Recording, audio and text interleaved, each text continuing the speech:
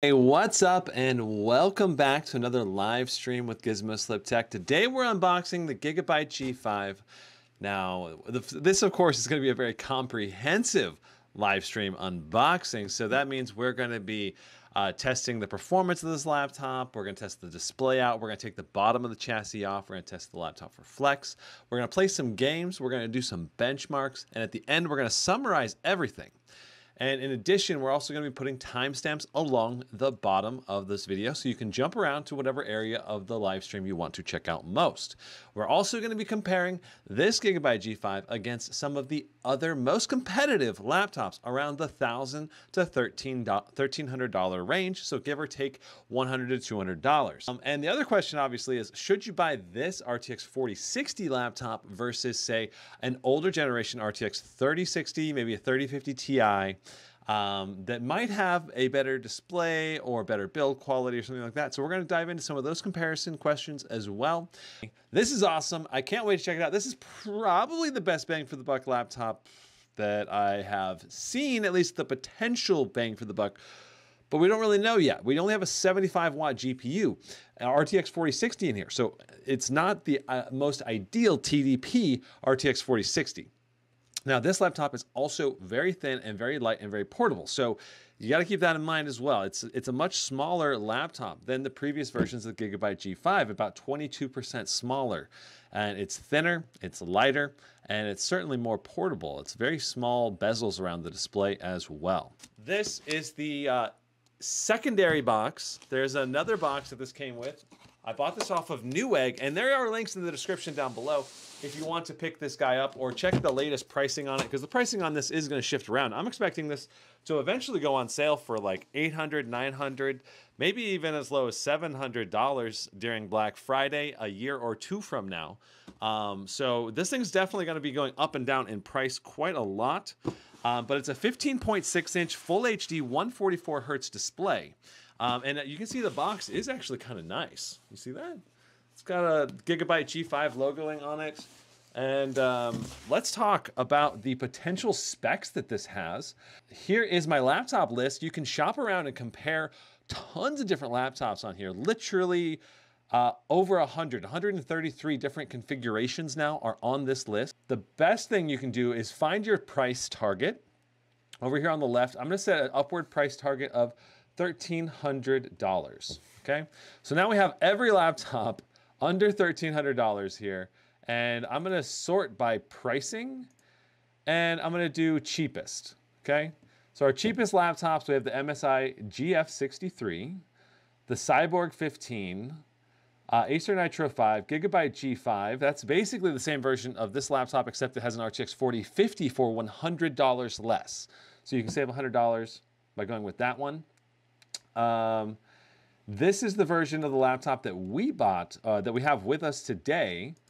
So it's got a 144 Hertz Full HD display with an i5 12500H, so last gen CPU, RTX 4060 with 75 watts of GPU TDP, 8 gigs of DDR4 3200 memory, and a 512 gig SSD. I like that they have a larger SSD in this one for this price point. Sometimes it's only 256 for the budget models, but only 8 gigs of RAM might be a severe limiter in games today. But we're going to find out, because we're going to do several different games today. We've got Cyberpunk, we've got Hogwarts, which is extremely memory intensive and VRAM intensive, and we've got a bunch of other games too. Apex Legends, CSGO, Shadow of the Tomb Raider, and I'm trying to think of Witcher 3. So we're going to do a bunch of different games today.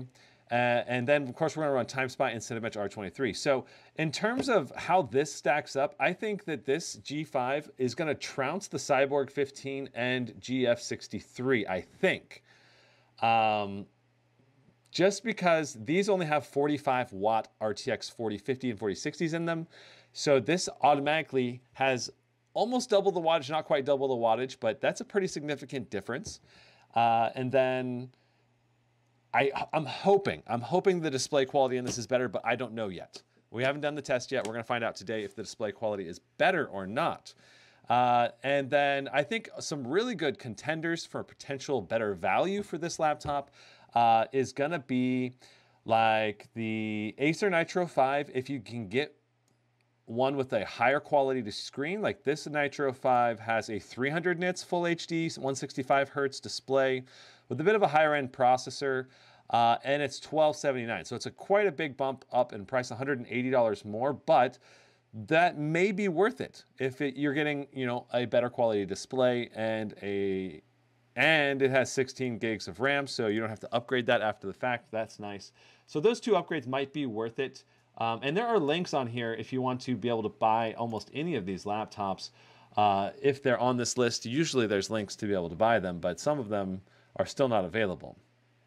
So in terms of best competitors right now, there was another one that was really interesting, and it was just delivered today. Let me change the price point and raise it up just by a little bit.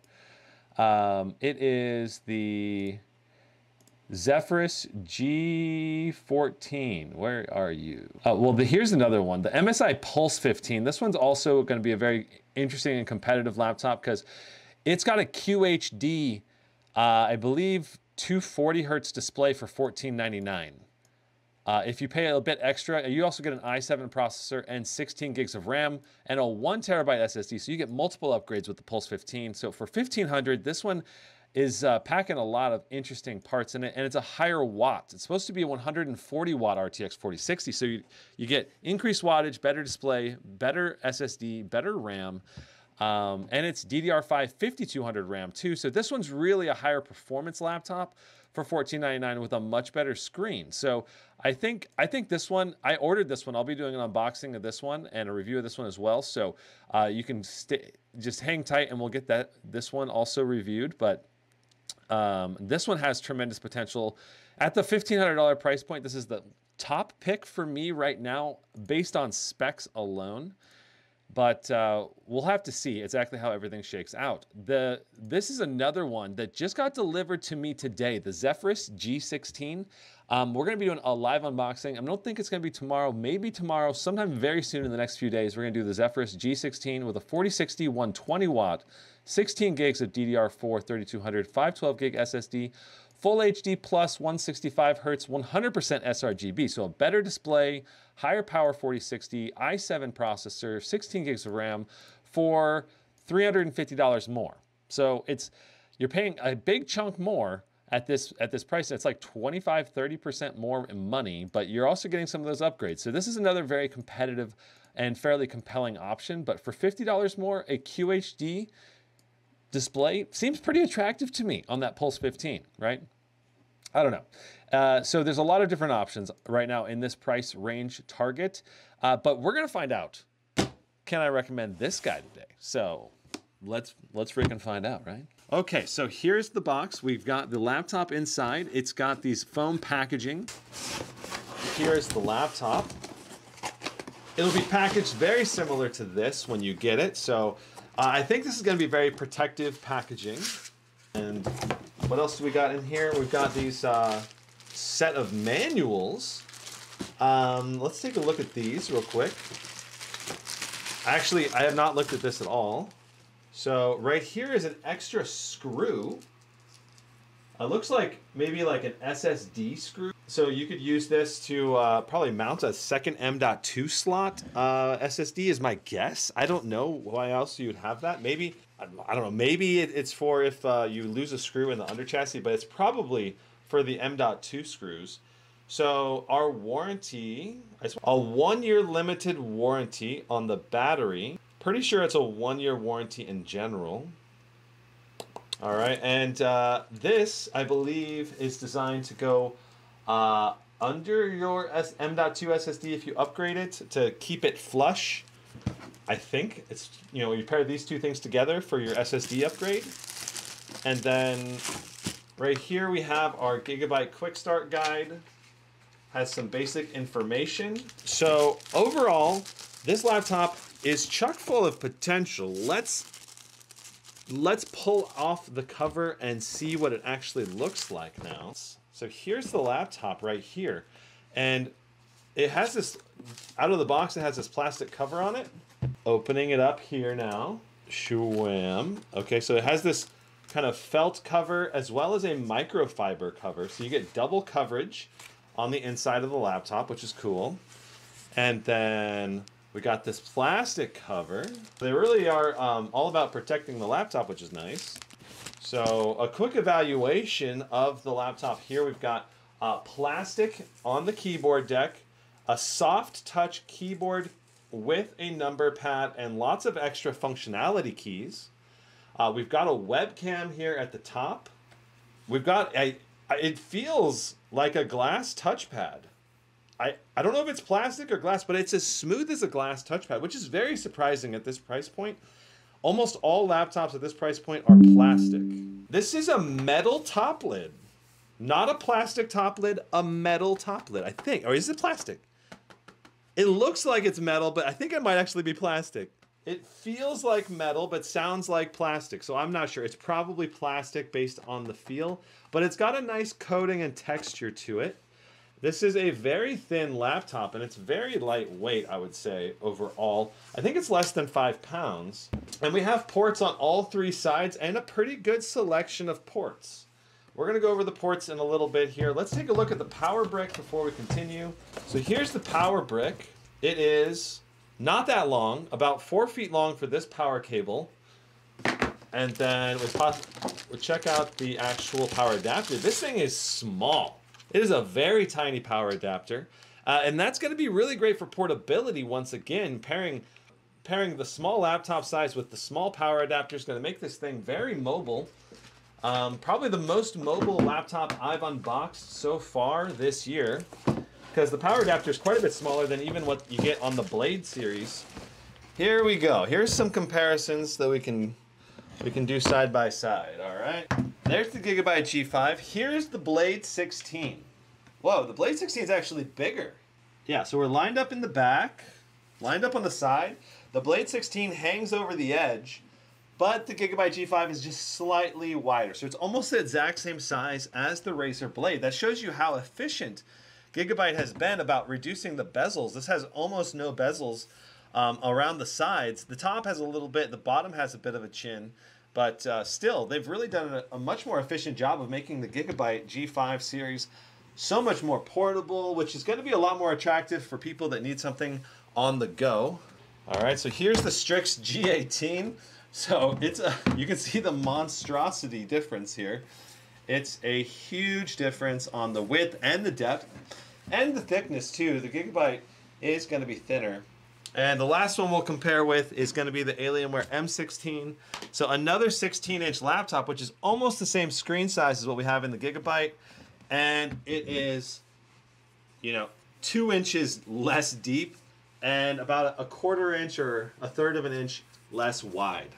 So this thing is definitely on the more portable side of things when it comes to laptops, which is great to see. Here's a laptop that's very competitive with this laptop. It's the Lenovo Ideapad 3. And you can see the Gigabyte is also smaller than the Lenovo Ideapad 3. Now this has a 3050 in it, I think, or maybe a 3050 Ti. I can't remember off the top of my head. But it's, I picked this up for $600. I still haven't finished the benchmarking for this guy. That's why I have it still. But yeah, so this thing is definitely on the super portable side. It's very important to understand how this laptop lines up against the competition, especially previous generations. NVIDIA and their silly marketing naming schematics really messed everything up when they bumped everything up by 10 this year with the RTX 4000s. Before we turn this on, let's take the bottom off. NVIDIA, with their silliness this year, they bumped the naming scheme of all of the laptop GPUs up by 10. This means the 4090 is the best laptop GPU this year, and it's priced like the 3080 Ti was when it launched, okay? The 3070 Ti is priced the same way that the RTX 4080 is priced, and the 4070 is priced the same way that the 3060 was priced, or at least pretty close, maybe a little bit more than the 3060. And then this 4060 is being priced very similar to what the 3050 Ti was when it was launched. So This is the fourth best GPU for the year. The RTX 4060 is the fourth best GPU. And in the previous generation, the fourth best GPU was the 3050 Ti. So if you want a direct product on a tier by tier basis, the 3050 Ti is the one you probably want to match this one up with primarily, but it's very fair to compare it with the RTX 3060 as well, because it is a 60 series. So it's totally legitimate to pair both of those up, I think. From a price to performance perspective, I'm going to focus on 3050 Ti as the main comparison, because they're both fourth tier and they're both priced comparatively.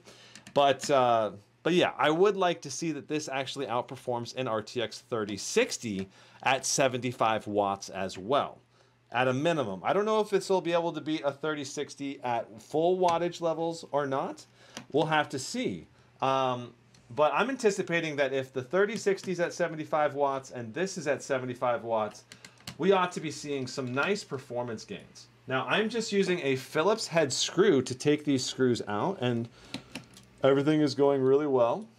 I can see some nice heat pipes coming through the ventilation, and there's a lot of ventilation on the bottom of this, so what the cooling is like on the inside of this laptop, because that's the biggest question in my mind, is what kind of TDP and performance can we get, and I'm curious why they only limited it to 75 watts. Now, we're going to talk about, we're going to go ahead and take this, we're going to take this bottom panel off. To do that, I need to get it started. I usually use like a picking tool here or something to just get into the edge. Sometimes I have to use the separation prying tool, and I do use this iFixit toolkit. There's a link to the toolkit that I use to take laptops apart in the description down below. And yeah, I do recommend the toolkit. It works really well. So I see a little gap over here. I don't know if I'll be able to get into it or not. Just trying to find a good starting place with these laptop chassis can be difficult sometimes. Okay, so right in the front right corner is a pretty good spot for me to get started. And usually once you get the thing going, it comes right up. You don't want to start, okay, so to be clear, you don't want to start in the back. The back is actually not, you can't even go in there, like overlaps. So you got to start in the front of this laptop if you want to take it apart. And I do also want to mention Into the AM. There are t-shirts. There's links in the description for these t-shirts. If you're looking for some graphic t-shirts that are high quality, I definitely recommend them. And if you do use the link in the description, you get 10% off, and a small portion of whatever you buy goes to help support me. But I love their shirts because they're just really high quality shirts. I've had this shirt for a couple of years and it looks really great still. Yeah, and I love the cut and fabric too. Like they fit my body. The back does not want to pop up. There we go. Okay. Ooh, we got crucial memory in here. Interesting. That's some high quality stuff. And look at this too. We have another spot open for an M.2. It's immediately available for upgrade. We've got a 512 gig solid state drive here. It's like Kioxia, so like Kioxa. Yeah, it's like Kioxa is the SSD brand, but the RAM brand is a Crucial brand, which is very interesting. Crucial is a high-end memory, so it's nice to see them putting in some nice RAM on this, more budget-oriented laptop. So we've got a Crucial 8 gig DDR4 3200 SODIMM with CL22. If you want to get a matching stick, you could just buy one 8 gig Crucial stick, and you'll be able to get your exact match. And you could obviously just pop it right in there. For Wi-Fi, we are using an Intel AX211 NGW. So Intel AX211 NGW. So we've got our GPU right here. We've got an i5 CPU here. We've got one dedicated heat pipe to that i5 that goes around to this exhaust. And then we have a big shared heat pipe between the CPU and GPU that comes around to this exhaust. This is going to be used to help cool our VRMs, and that's going to also transfer some heat over to these heat pipes, so that's good. And then we've got two dedicated heat pipes to the GPU over here. And of course, all of these metal pads will also transfer some of this heat over to these heat pipes, but it's not going to be that it's not going to be as good as having a direct heat pipe over them. So we'll have to see what the temperatures are like in this machine. It's only a 75 watt GPU, so we don't need too many heat pipes. I think this will be enough to keep the GPU at a reasonable temperature. And this is an i5 CPU, so that means less cores and threads than other like i7 or i9 CPUs. So I'm thinking this will be enough cooling to at least get us decent performance. But you know, this thing is a budget laptop at $1,100, so I'm not expecting extreme levels of performance.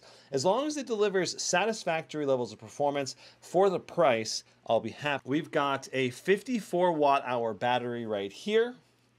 And it's interesting, it's kind of like an L shape.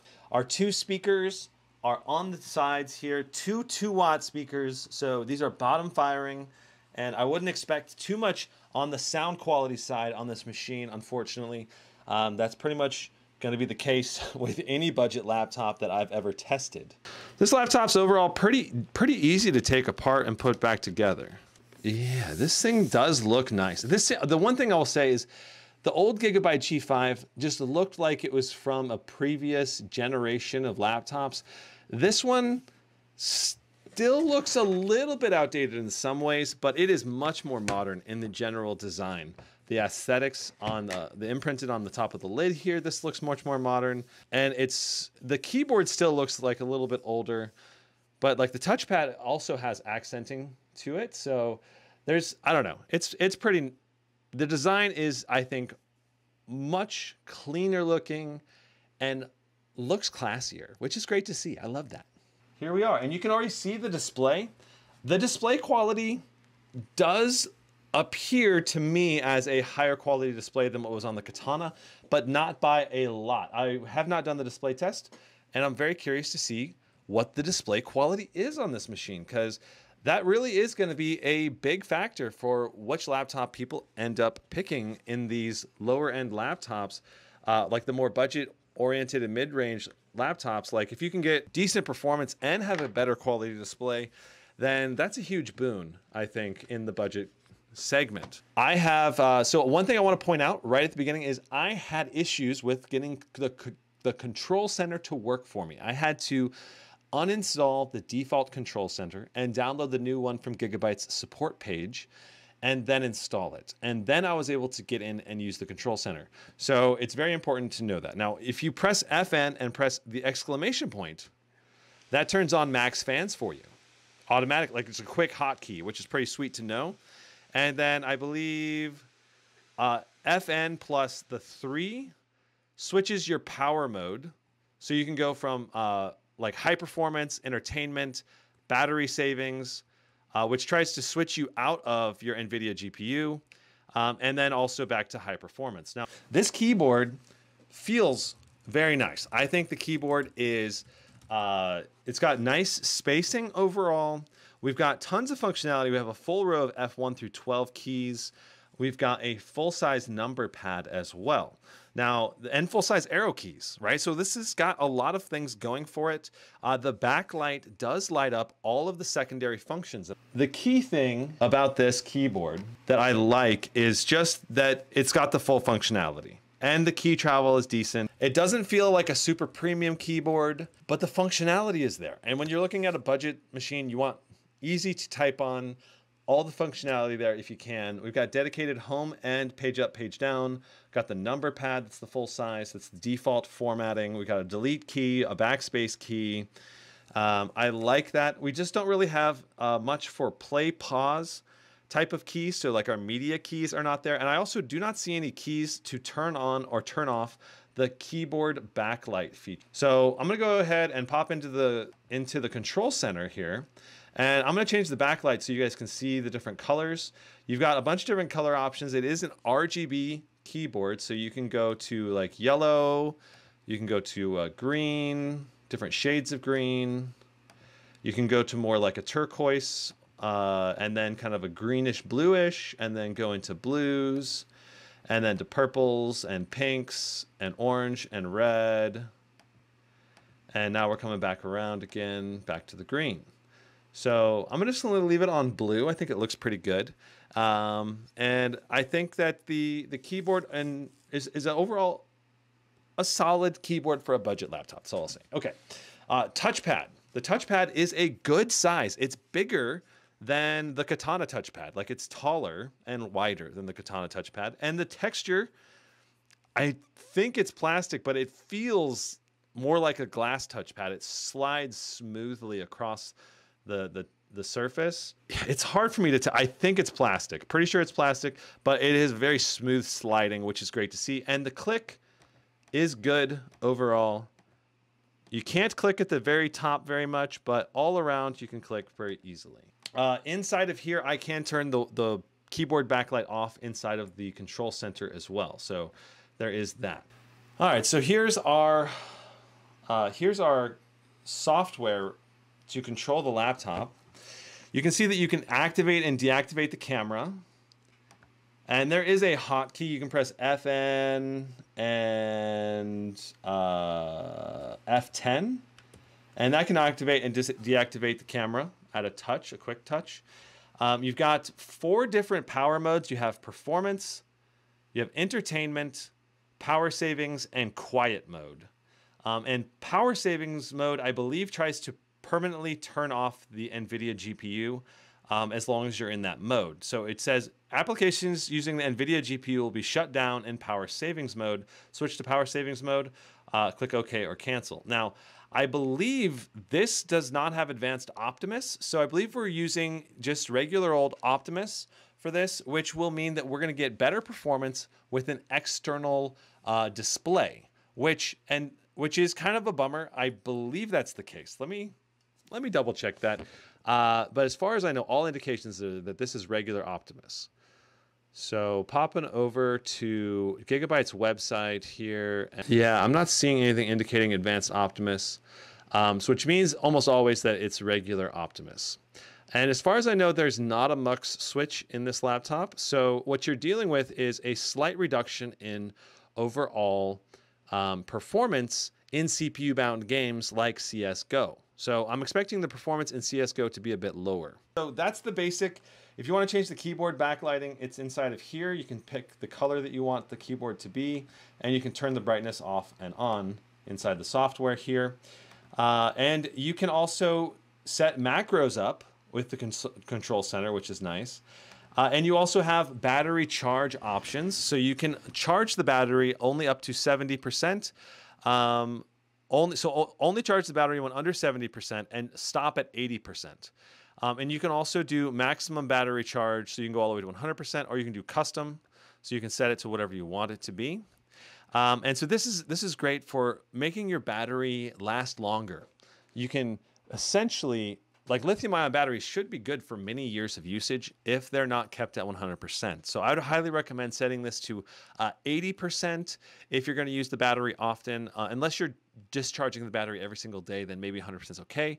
But if you're going to be only occasionally using it, keeping it at 80% is okay.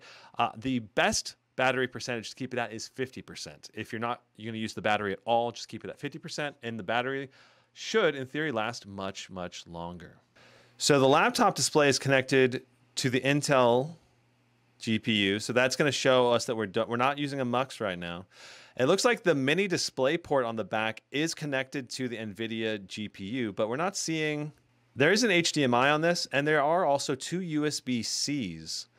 I don't know if the USB-Cs have DisplayPort 1.4, but they are USB 3.2s. So for sure, the mini DisplayPort will bypass Optimus, and that's probably the DisplayPort that you're going to want to use, because especially if you want a high refresh rate display, the HDMI is only a 2.0 on this. So you're not going to be able to do ultra high refresh rate QHD monitors with the HDMI. You're going to want to use the mini DisplayPort, and you can use an adapter from mini DisplayPort to HDMI if you need to.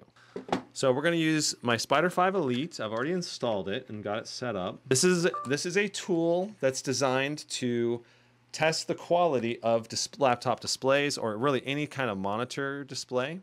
We're going to do gamut and brightness. Okay, so here we are. We got 62% sRGB. Keep in mind that my color gamut checker tool underestimates by about 10%, right? So it's really closer to about 70% sRGB, 46% Adobe RGB, and 46% of the P3 color gamut. And then for brightness, We got 15 nits on the low end and 261 nits on the high end, which is about 40 nits brighter than what the Katana had. So yeah, this display is better than what the MSI Katana had, and the contrast ratio is also better, 840 to 1. It's not an amazing contrast ratio, but it's still good. It's better. I think the Katana only had like 720, I believe. Overall, this is a better display. It is a higher color gamut display, but not by a lot. I think it's only a few percentage points better on the color gamut area. But the brightness being 40 nits brighter is going to be more noticeable.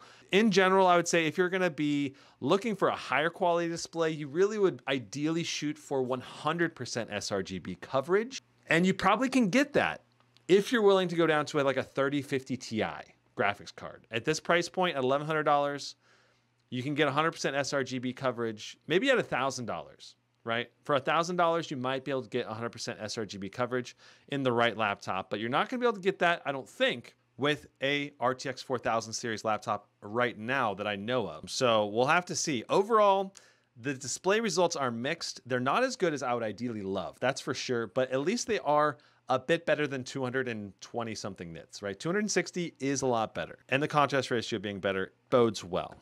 So we want to be in performance, that's correct, and we want to be in maximum fans. You guys can hear the fans. They're not as loud as most of these other gaming laptops, but I'll try turning them off and on a couple times for you to hear the difference. I'm going to hold the camera about, I'm going to hold the mic about 10 inches in front of the laptop, okay? Here we go.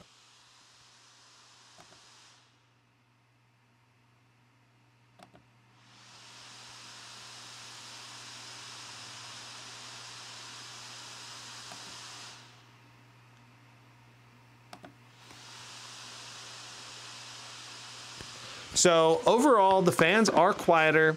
I'm not sure what the automatic fans would ramp up to, but at least on maximum fans, it's really not excruciatingly loud. I mean, it will be noticeable in a quiet room. If I were to guess, I'm guessing like 53 decibels, somewhere in that range, 53, 54 maybe. Okay, so what do we get?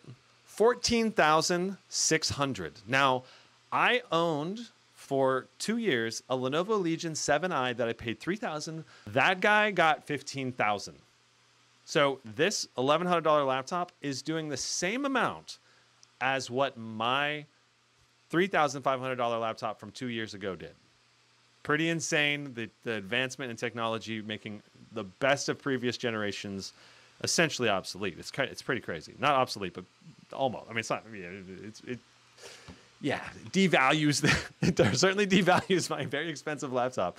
So that's a pretty good score, though, for.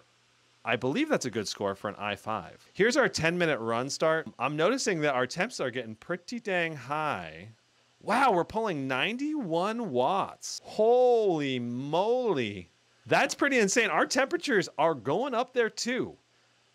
But it's nice to see the Gigabytes letting this sucker fly. Like it's flying.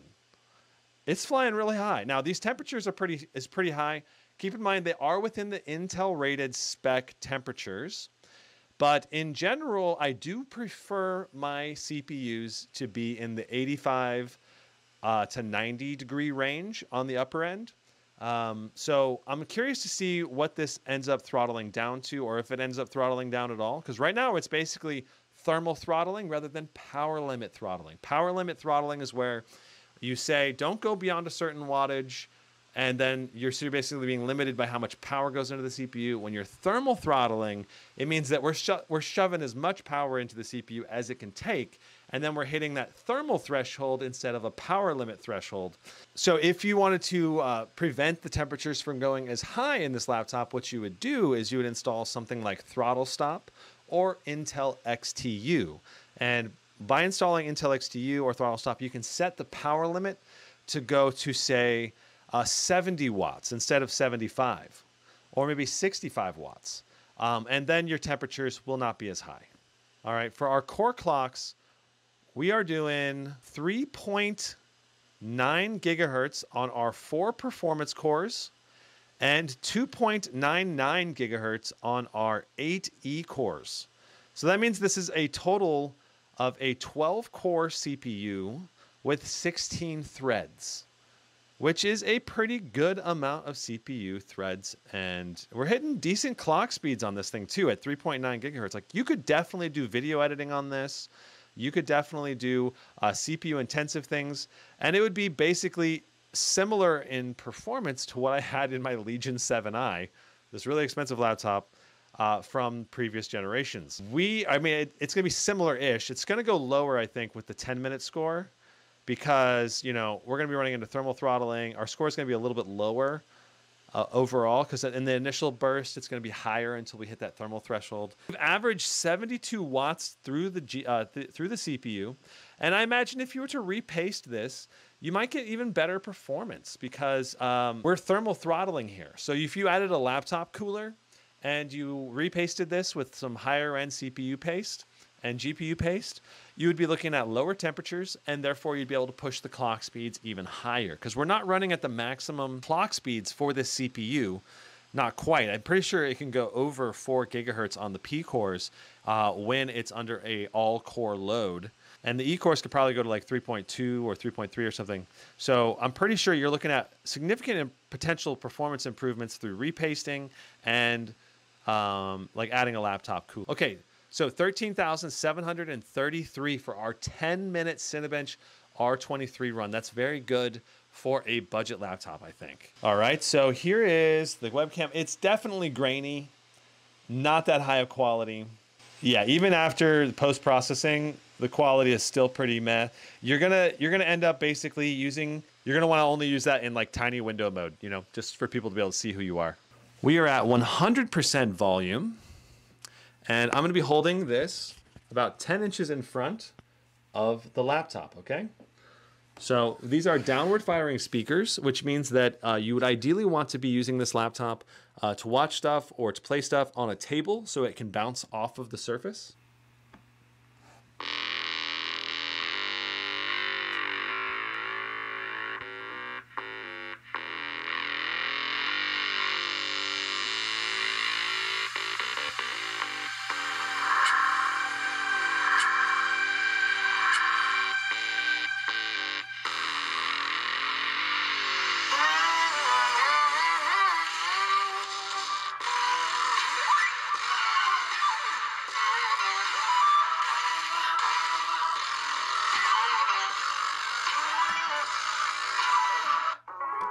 Okay, that was not amazing. We're gonna do Half-Life by Faded Aeon.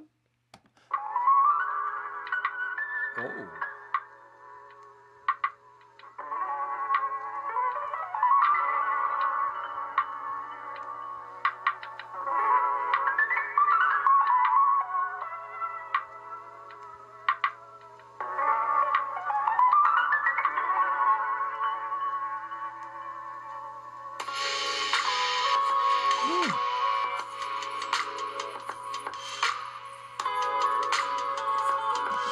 All right, that one actually didn't sound as bad as the first one. The first one was just like very bassy and it was all broken up. The second song mainly focuses on like highs and mids, and since it's only 2-watt tweeters, basically, it sounds a lot better in music like that. Let's try La La La, which has a lot of vocals. So here we go.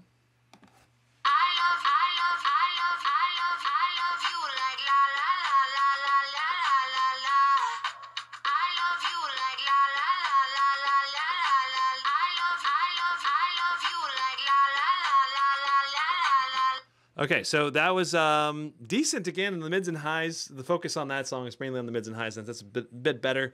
Overall, I would give it probably 4 out of 10 on the speaker side, maybe 3.5 to 4 in that range.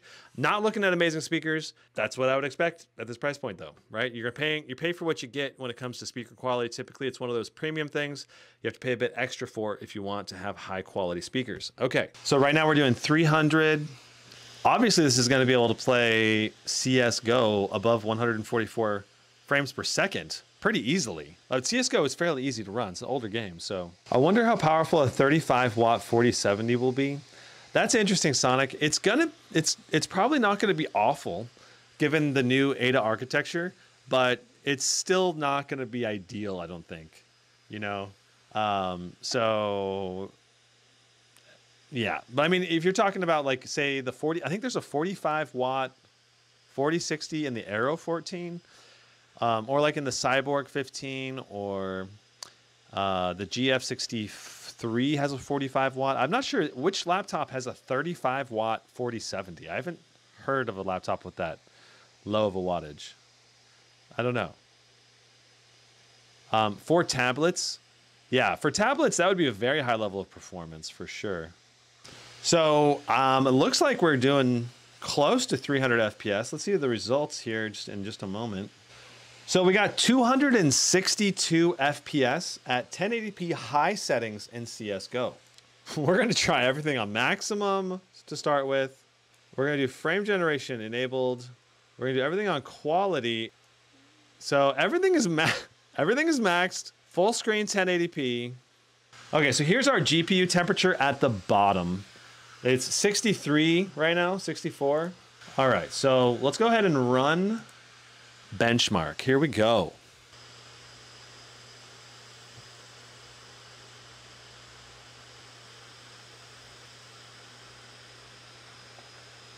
Which laptop would have this? Like a Katana maybe?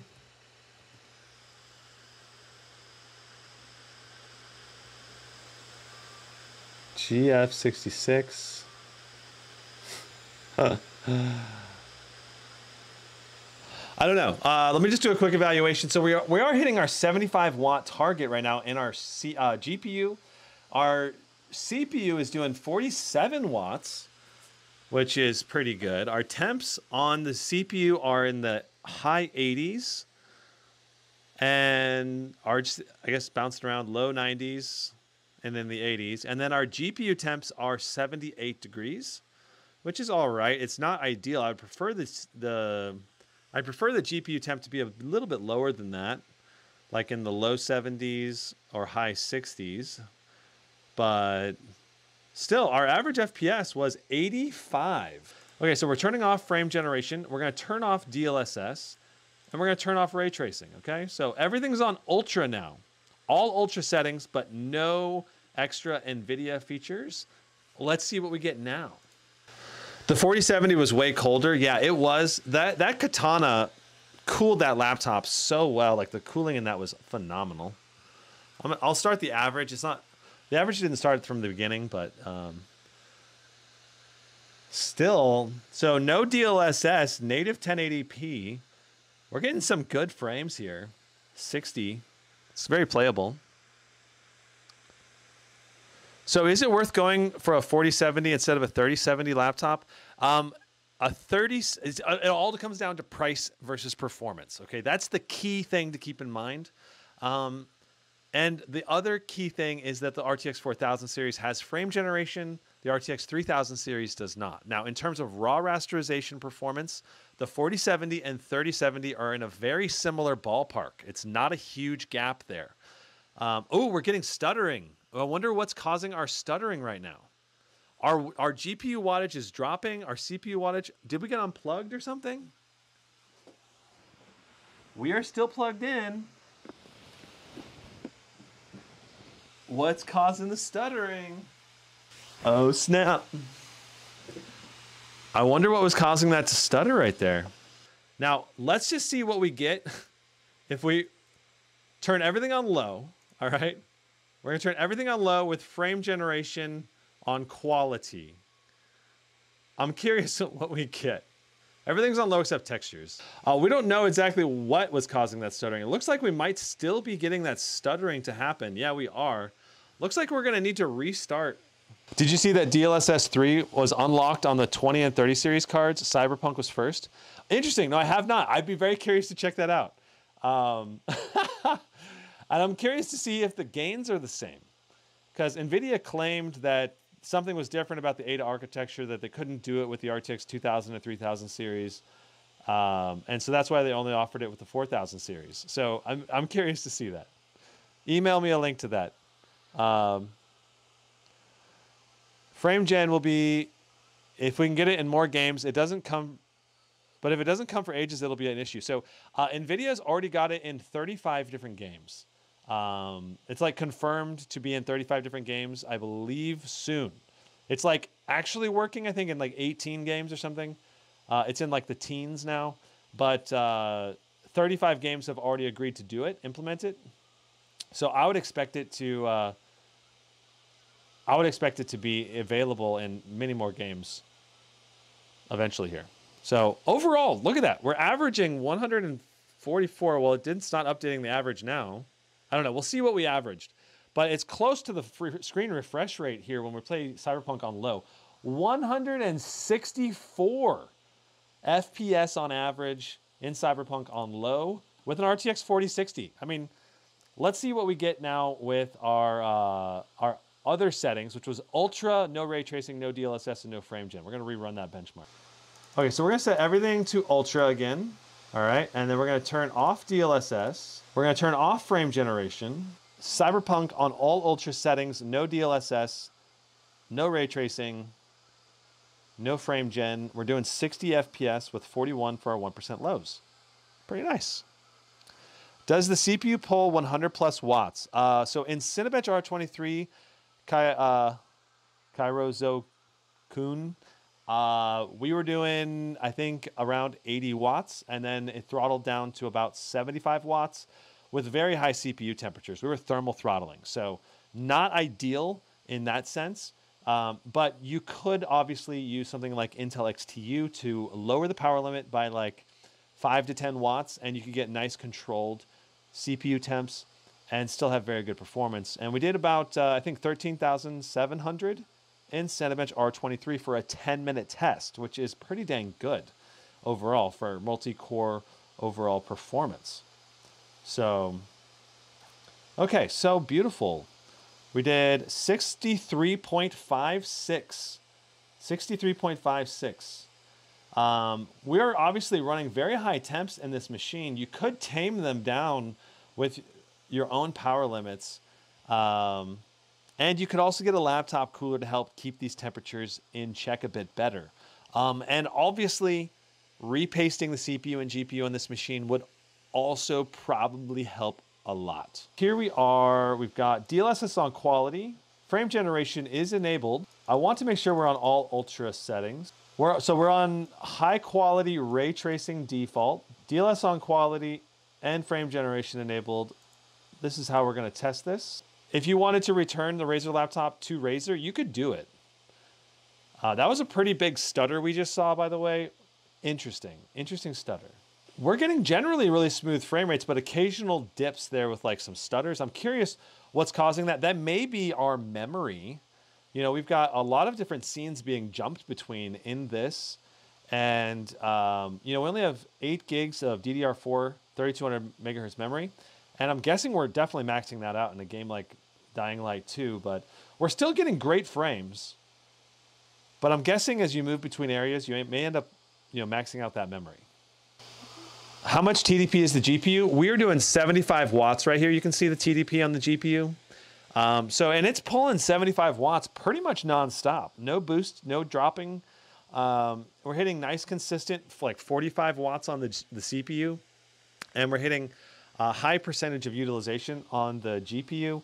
Well, we're hitting at least full TDP power limits and high levels of clock speed. Our GPU temps are in the low 80s, which is okay. It's not ideal though, right? Ideally, I think you want below 80, like in the lower 70s.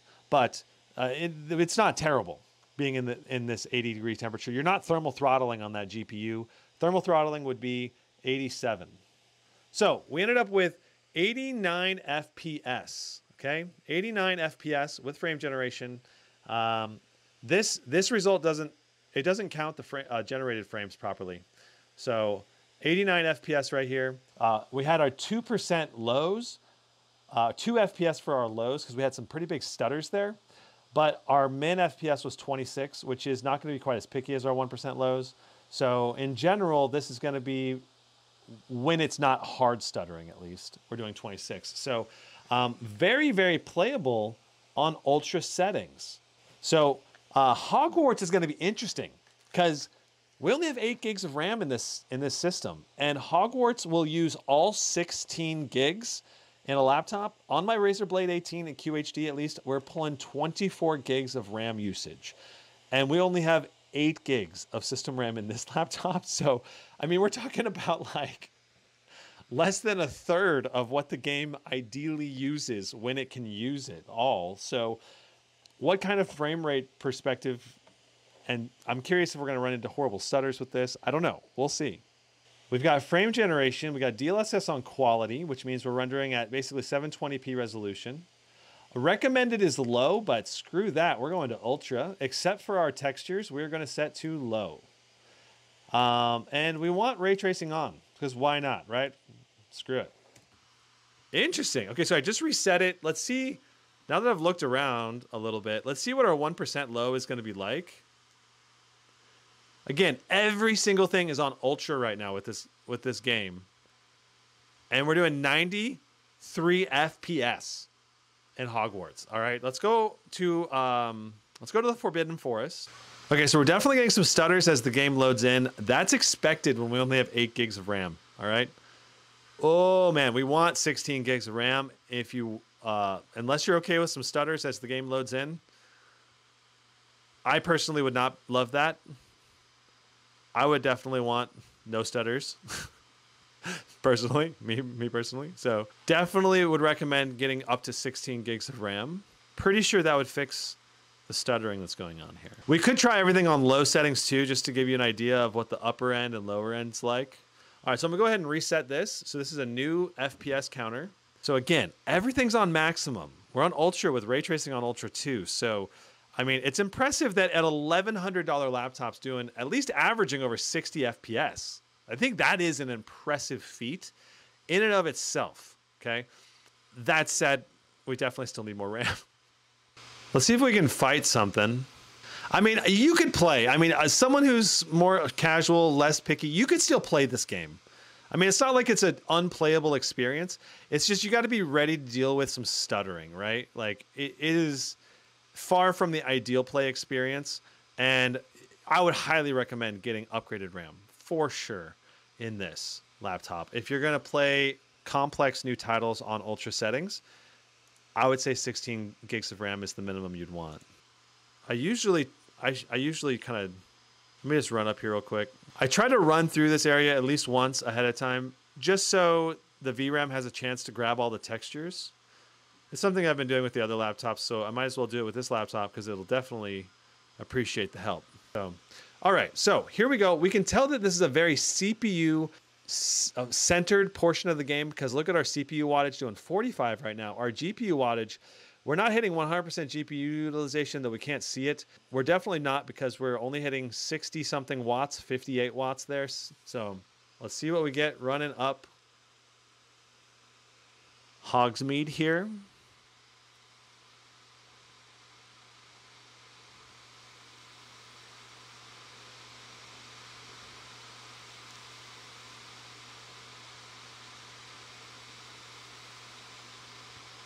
Definitely have quite a few stutters as things load in. 68 FPS and 12 on our 1% lows. That's not very good for our 1% lows.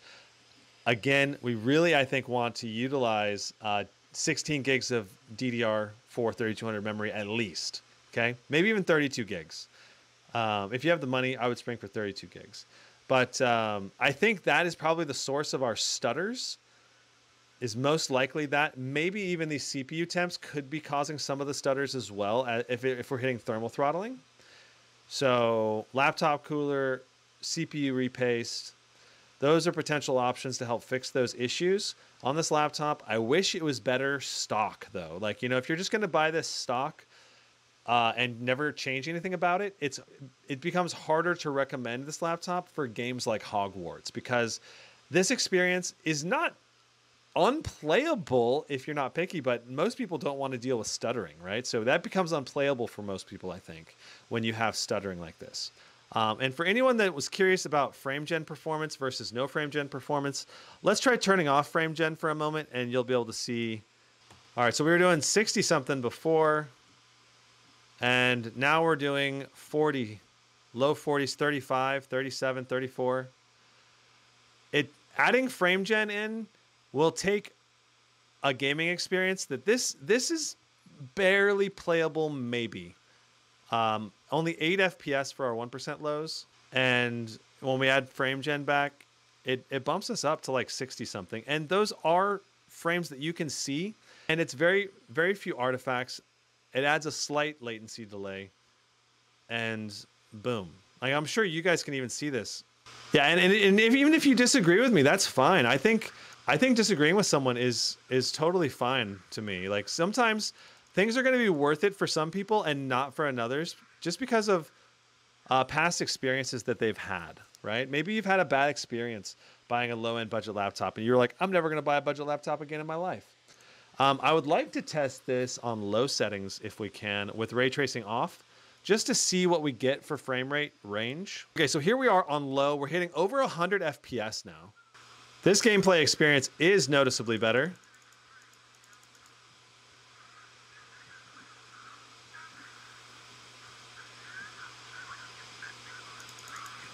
Oh man, I'm gonna die again. Our 1% lows are still not that good. I believe that's because of our because of the VRAM. All right, or sorry, not because of the VRAM, but because of the only 8 gigs of RAM. So once again, not an ideal playing experience. Really not. I think these stutters are definitely causing issues for input lag. I would say it's not even that playable in combat. So 8 gigs of DDR4 3200. I'm gonna change my mind on this one. I don't think you really want to play a game like Hogwarts with only 8 gigs of DDR4 3200 performance. It looks like our power brick. Is our power brick maybe overheating? Is that what is causing? I mean, it's kind of right behind the exhaust system. So, I mean, I'm guessing the power brick is just overheating. And so don't put the power brick right behind the exhaust. I'm going to try putting it on the floor instead. Ha! The problem has occurred with your display driver, but I'm guessing that me unplugging the power brick and plugging it back in is probably what caused the issue there to cause it to crash. But based on my initial experience here with this power adapter, it feels like this might be a power adapter issue. Ideally, even if the laptop exhaust is pointed right at the power adapter, you don't want the power adapter to be overheating. That's not a good sign. I'm curious if we're going to run into this issue at all if the power adapter is on the floor. The power adapter is plugged in, and yet we're still not getting any power to the laptop. Let me try unplugging it and plugging it back in. See? Now we're plugged in. Isn't that interesting? This might be a fatal flaw for the laptop, if, I guess fatal flaw being a deal breaker for me to be able to recommend it. If the laptop power brick cannot keep the laptop powered, that's no good. People would have to buy an extra power adapter to go with it. That's not good. So need to keep doing some tests on this to verify, but let's see if we run into any more issues now that the power adapter is on the floor and it's not in the exhaust, the fan exhaust. I mean, that I can kind of understand if it doesn't work because it's in the fan exhaust, that's not a deal breaker. You just got to not put it in the fan exhaust. But now that it's on the floor, let's see if we end up running into any overheating issues. Shadow of the Tomb Raider at maximum possible settings. All right. Can we do it with 8 gigs of DDR4 3200 megahertz RAM? And also, this is probably, having low RAM speeds is probably going to negatively affect our overall frames in a game like Shadow of the Tomb Raider, because it's a memory sensitive game that's sensitive to latency and overall memory speed. That said, with ray tracing on Ultra, we're doing over 100 FPS right now. Like, what? That's pretty good. Is a 3060 8 gig good for 3D animation? I mean, I'm sure it would work for basic 3D animation, but we're using a lot of VRAM right now. We're doing 7.1 gigs on our VRAM. Averaging 90 frames, though, on all Ultra and Shadow of the Tomb Raider. That's some good frame. This is the first time I've sworn on the live streams after all this time. Dang. No one heard that. Family-friendly content. Family-friendly content. Okay, so our overall combined TDP appears to be about 115 watts. Our average FPS so far has been 86. The funny thing is, okay, the previous generation, like last year, 1 year ago, you look for a gaming laptop at $1,100. you're either going to be buying an RTX 3050, 3050 Ti, or maybe an RTX 3060. Those are going to be your options, okay? This laptop, in terms of raw GPU performance, crushes those three options like dramatically. If you want to play on everything on Ultra, ray tracing enabled, all of that, okay? The thing is, you need 16 gigs of good memory if you want to be able to play without stuttering, at least in certain titles like Hogwarts, for sure. I'm actually tempted to like try to fix this laptop. Like, what if I did like a tutorial on how to fix this machine and make it awesome? Like I buy the extra 8 gig stick and then repaste this CPU and then redo all these benchmarks and see the performance difference. I'm thinking the performance difference would be pretty noticeably big in terms of FPS gains. Shadow qualities on ray tracing on Ultra. Okay, so we got 85 frames per second. Okay, so we're gonna do ray tracing on Ultra. DLS on quality. DLS frame generation on, 1080p enabled. Let's see what we get. All right, so usually Witcher has a lot of loading in issues. So we're gonna run around, get everything get all the textures loaded in. All right. And so this is gonna be the Witcher, everything on Ultra with DLSS on quality and frame gen. We'll turn those off and do another run at 1080p. Here we go. So we're doing 60 FPS, almost on the dot.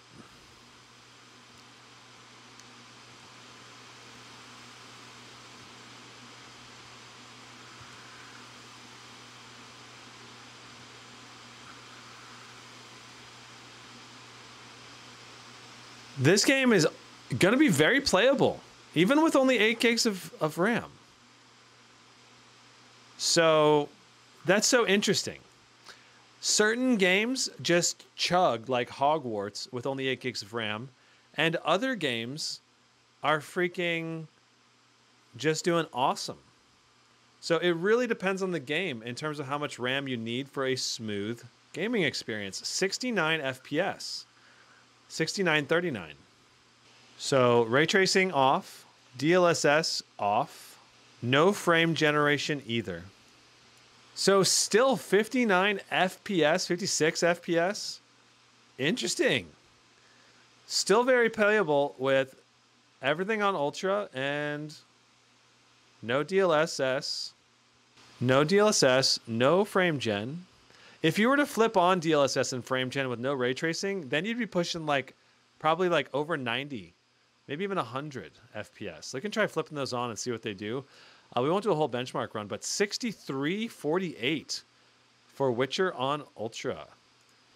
All right, so let's try flipping on DLSS to quality, and we'll flip on frame gen, but no ray tracing. Wow, we're doing 121 FPS now. So if you wanted a high resolution, super high frame rate experience on this laptop, it is certainly possible to do that. So with this $1,100 laptop, we're doing 120 frames per second. I feel like if you're willing to tune your laptop, you're probably going to be able to get good frames in a lot of games. We need to change some stuff. We want no VSync. We could go up to 8 gigs on the textures, I believe. Everything else needs to be low though. All right. And so that's everything on low.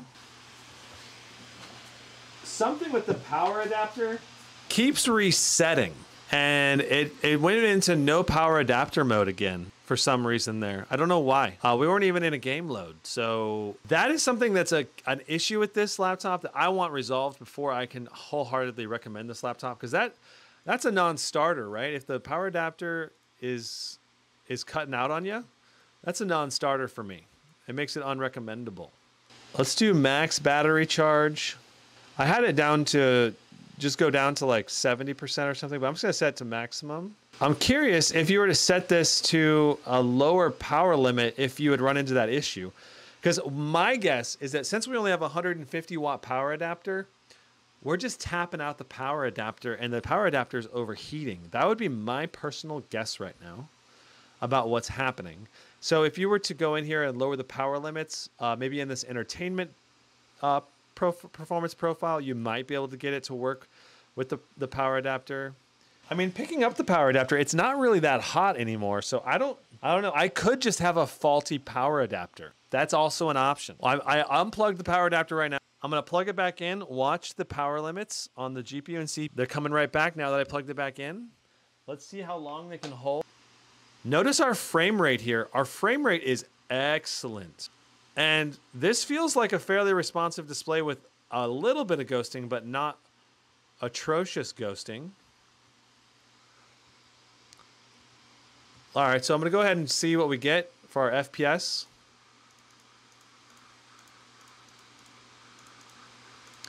Oh yeah, this display is going to be better for esports than what the Katana 15 was. I'm definitely not sensing as much of a delay for the input lag.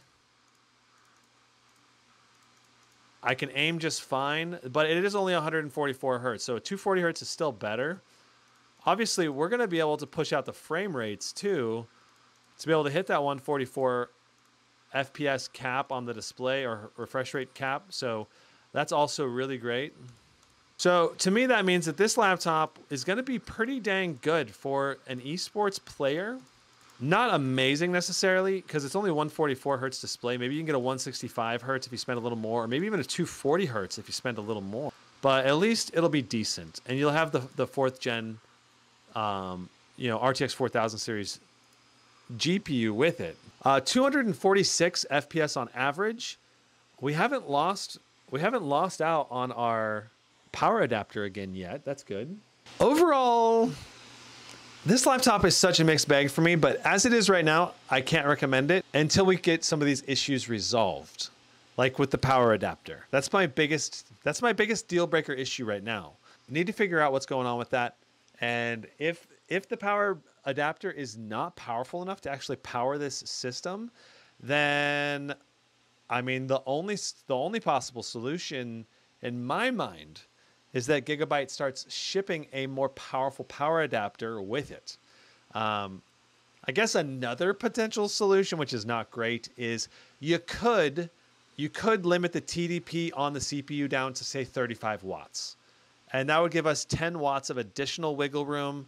It would reduce our performance in CPU-bound games, but not horribly so, most likely.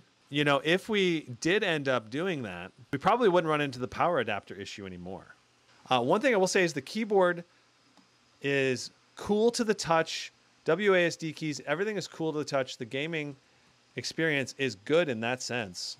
So there is no hotkey, as far as I can tell, for sound. I'm going to turn up the sound so I can hear.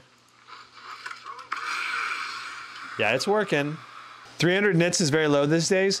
Yeah, 300 nits is low for a high-end laptop, but for budget laptops, it's actually not that bad. Being 300 nits, I think 300 nits is the target if you're looking at a laptop under $1,200. If you're looking at a laptop that is, I mean, I need a sight for my Scout. There's a sight for the Scout. Let's go shoot some people now. We had like 130 and he had 175 health. So these speakers are not that amazing. Our frame rate is excellent though. 145. I'm being shot from multiple angles.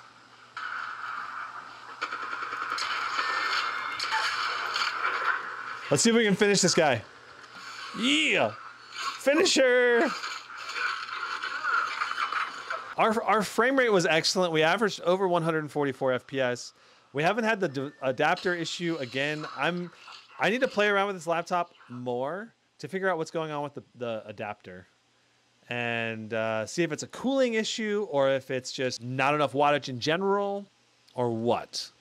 Well, gaming, obviously, it's going to have sucky battery life because anytime you game, it's always bad in gaming laptops in general. But yeah, no, that should have some good battery life, I think. The 4090 is 80 TGP. I think the 4090 in the G14 goes up to 120 watts. I think it can boost that high at least. 40,000 series needs high TDP for high boost. Well, it's interesting. The new Ada architecture does allow for at least good performance at lower TDPs. Would it be worth it to buy a Strix G18 4070? Yeah, it might be. It all depends on prices. But in general, I think the gap in performance between a 4070 and a 4080 is quite large this year, just like it was between a 3060 and 3070 Ti. I think a 4070 is 1800 on the Strix G18, I think. Okay, so we got 9,000 for our GPU score, 8,719 for our CPU score. So the primary thing to keep in mind, right? A 3070 in a 4.2 pound laptop, what is that going to score? Obviously, a 3070 can go up to, I mean, this is a 4060, so really we got to primarily be comparing against 4060s.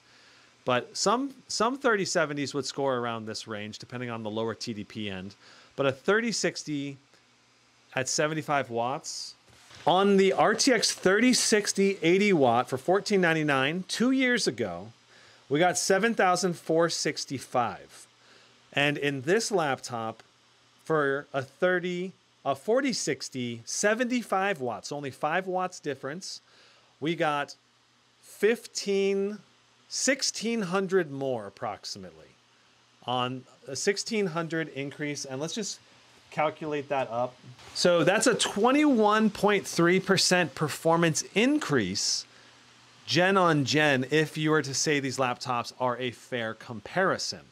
The Zephyrus G14 is a little bit smaller, a little bit more portable, even though it has a higher TDP. So, and it's a more expensive laptop than what this one is. This one's $400 less with 21% higher levels of performance.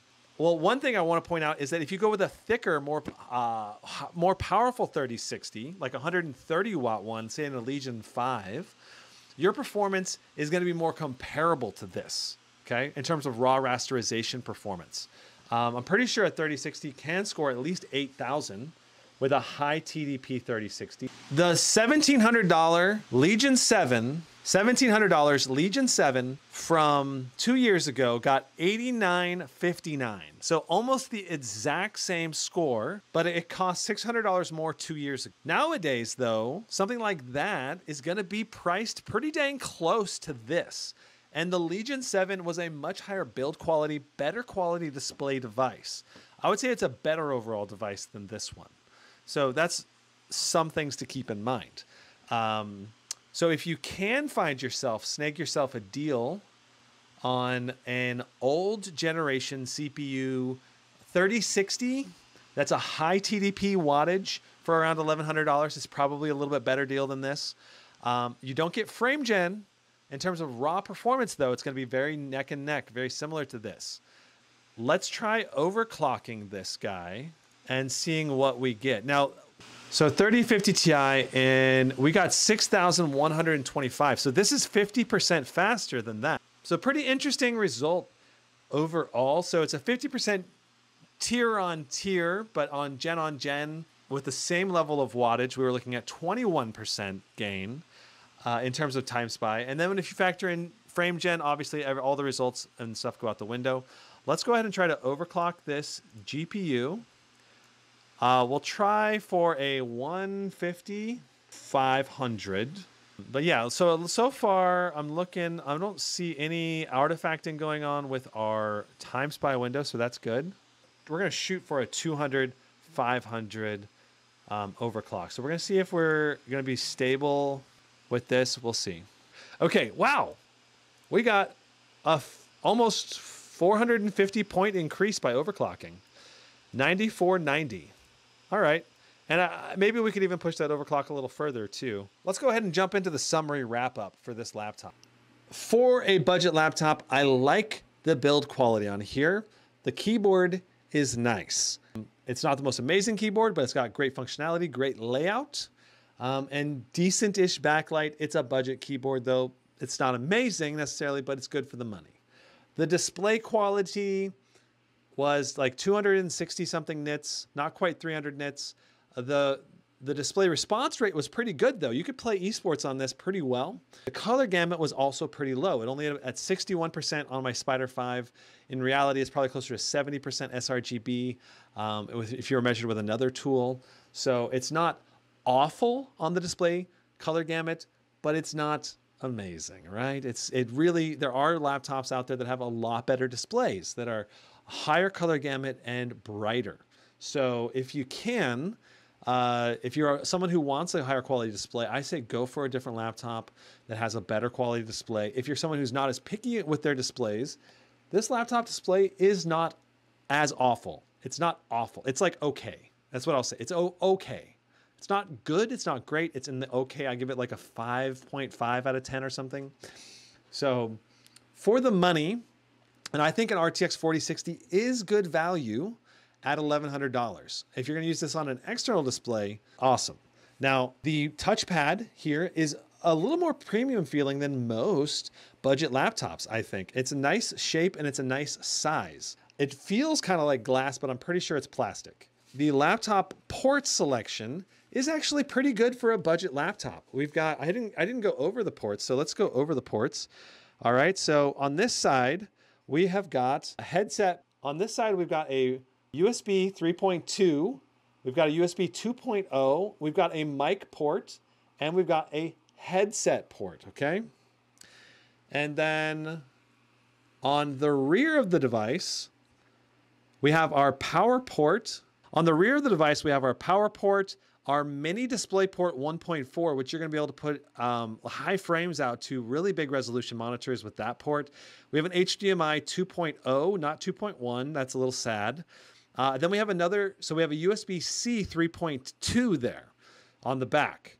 All right, so we have one USB-C on the back, and we've got another one over here on this side. Now this over here is Gigabit Ethernet, okay? So we've got 1 Gigabit Ethernet, not 2.5 gigabit.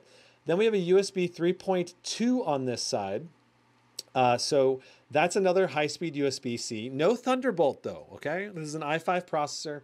And then we also have a micro SD card slot right here. So micro SD card slots are nice, maybe if you need to transfer a lot of things from your phone back and forth from the laptop, but it's not necessarily as good as a full-size SD card slot, right? But it's nice to have it if you eventually need it. So the port selection on this, I think, is pretty dang good for the money, but it's not amazing. It's like, I can't remember what I rated it, but it's probably around a 7.5 or 8 out of 10 for the ports. The portability on this thing is really, really good at 4.2 pounds. This thing is lightweight and it feels fairly sturdy. It'll go in a backpack bag and go with you easily. The power adapter. So the power adapter, we did show this earlier in the live stream, but it's very small, very, very tiny power adapter. Honestly, maybe even too small. It's only 150 watts. And we did run into issues where the laptop was plugged in and we were losing power. So either the power adapter was underpowered and it was like short circuiting, which could be happening, or it was overheating and needing to cool down. So if it was overheating, like it was right behind the laptop for a while, and I think that's what caused it to overheat. That's my current prediction, that it was overheating. There's a few solutions you can use to solve that without getting a different power adapter. Like you could limit the CPU power limit down by like 10 watts or so, or maybe even the GPU power limit by like 5 or 10 watts. And you would be able to not have the power adapter issue happen anymore because it's right on the edge, it seems like. But that's far from ideal. You don't want to have to power limit your laptop further if possible, right? Because you end up losing a little bit of performance. Probably like 5% performance loss from power limiting the CPU or GPU down a little bit more. So that's not what I want. That's not what I would like. But there are solutions without necessarily having to fully replace that power adapter. Now, as far as heating goes, we did see some high temps on the CPU. We saw some high temps on the GPU hotspot, but the GPU was fine overall for temps. It wasn't thermal throttling or anything like that, but the CPU was hitting very high temps to the point where it was probably thermal throttling sometimes. That might have caused some stutters. We did run into some stuttering with only having 8 gigs of DDR4 3200. You definitely want 16 gigs minimum if you want a stutter-free experience in games like Hogwarts. So if you buy this laptop as it is, you'll probably want to repace the CPU so your CPU temps go below thermal throttling, and you might be able to push the CPU performance a little higher. Our Cinebench R23 score was actually pretty good, I think, for an R5, or sorry, for an i5. And we got like 13,800 for a 10-minute score on a budget CPU. I feel that was pretty good. But we were hitting thermal throttling the whole time. So you might want to power limit the CPU down to like 65 or 70 watts to prevent the thermal temps from going as high. Or you could repace the CPU to get massively better temps. I'm guessing probably a 10 or 15 degree drop in temperatures if you did that. I think from a budget perspective, there are going to be laptops that'll be a better deal out there. And the issues we ran into during today's testing leaves me with a sour taste. It makes it hard for me to just openly recommend this.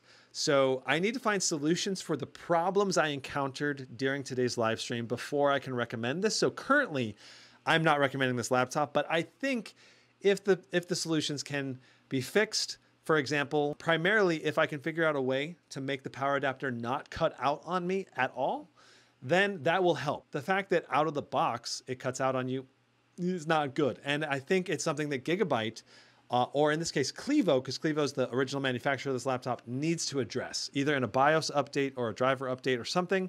They need to lower the power limits on something in here, either the CPU or GPU, a little bit further to prevent the power adapter from going out, or they need to ship with a like 175 watt power adapter instead of a 150 watt. Those are the solutions to fix this problem. Yeah. The kind of person that would buy this laptop is someone who's on a budget, like a college student, or maybe someone who wants something a little more businessy, because this is a pretty businessy looking laptop, but they want a game on the side. There are some really great things about this laptop, like the fact that it has a 4060 for only $1,100. You can get a 4050 for $1,000, but I guarantee you're going to want to get a second 8 gig RAM stick, which is probably going to cost you at least another $40, $50, and then you'll have to take it apart and put that in there. And then the CPU temperatures could probably be fixed by a repaste job. So if you're the kind of person who's up for all of that and potentially up for tweaking the power limits to get the power adapter to not go out on you, then maybe you could buy this thing and be very happy with it. But if doing those things is like very intimidating to you and doesn't sound interesting to you, you want to buy a laptop that works perfectly out of the box, don't buy this laptop for sure. I do not recommend it to anyone that's like that. That's a default, like, do not buy for me. So right now it's like, I've got like a caution sign that says I need to do more testing before I can recommend this. I got to figure out what's going on with it. But I think this laptop has tremendous potential still. I'm not necessarily saying that it's a trash heap, especially since it does have a better display than what some of the MSI laptops are coming with. So that's kind of my summary. Yeah, so those are my thoughts. I'm kind of repeating myself at this point. So I think that wraps up pretty much everything about the laptop for now. More testing required. And I'll probably do a follow-up video after I do more testing, or do a follow-up live stream comparing this with something like the Lenovo Ideapad 3 maybe. I'll see you guys in the next live stream. Thank you so much for tuning in, everyone. And be sure to subscribe for follow-up videos. I got lots of other laptops coming in. I'll see you guys in the next live stream. Thank you so much for watching. Brandon out.